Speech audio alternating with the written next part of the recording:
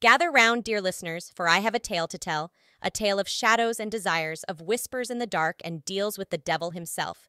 This story unfolds in a town forgotten by time, where the streets are cloaked in perpetual darkness, and the air is heavy with secrets. In this town lived a young woman named Elena, her heart burdened by unfulfilled longings and a hunger for something more than the mundane existence life had offered her. Night after night, she found herself drawn to the edge of town where an abandoned chapel stood, its walls echoing with the whispers of the damned. One moonlit evening, as the shadows danced in eerie patterns across the chapel's crumbling facade, Elena summoned the courage to step inside.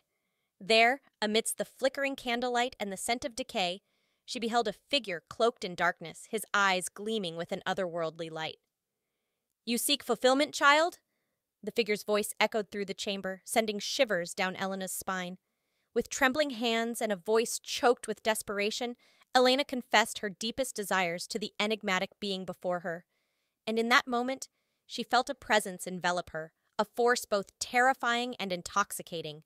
In a whirlwind of passion and terror, Elena found herself entwined with the devil himself, their bodies moving in a macabre dance of desire and damnation. Shadows writhed around them, obscuring their forms as they surrendered to the forbidden ecstasy of their union.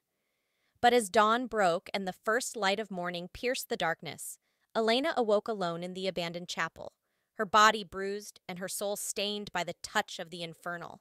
She knew then that she had made a pact with the devil, trading her innocence for fleeting moments of pleasure.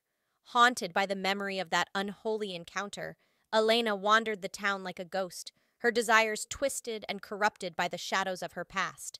And though she tried to escape the devil's grasp, she knew that her fate was sealed, forever bound to the shadows of desire.